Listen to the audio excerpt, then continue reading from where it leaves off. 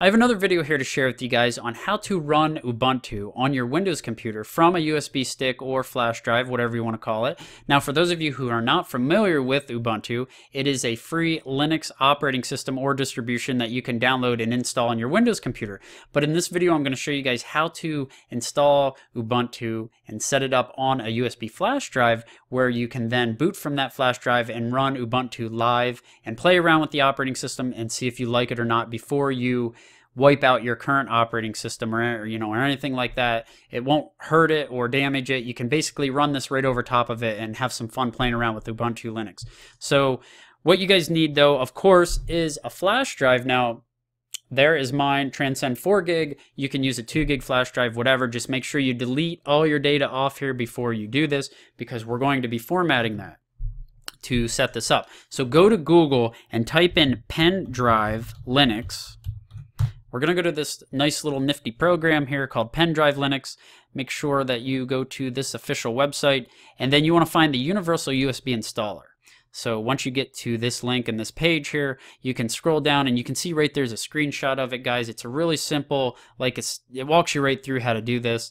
What you want to do is find this button right here, download this program, which I already did download.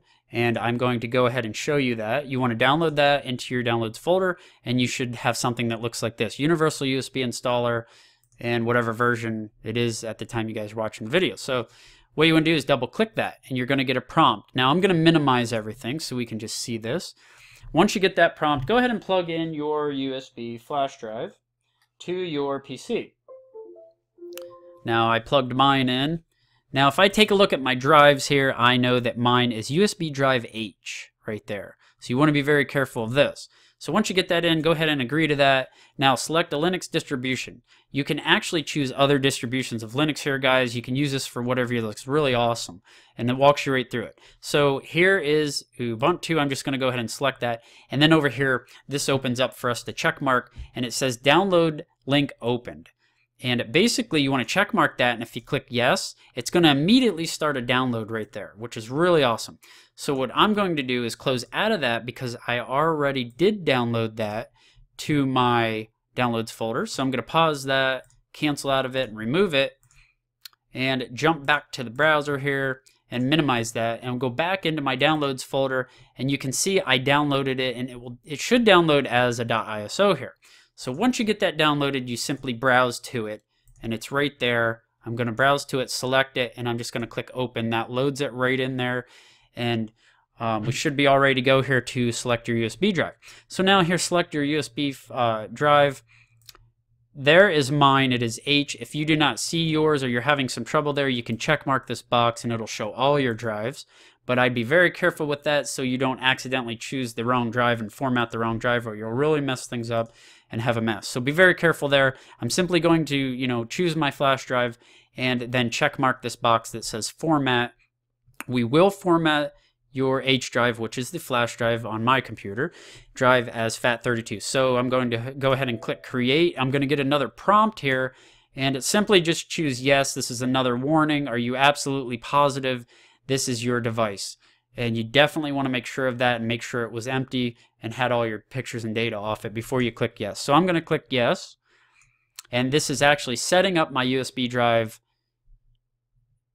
and it is going to go ahead and extract stuff. Now, you guys probably should download this program as well, and it is called 7-zip. So if you get here and you have any trouble extracting, it's going to open up this program and use it to extract the files to your flash drive. So if you run into any trouble there, you need to download something called 7-zip.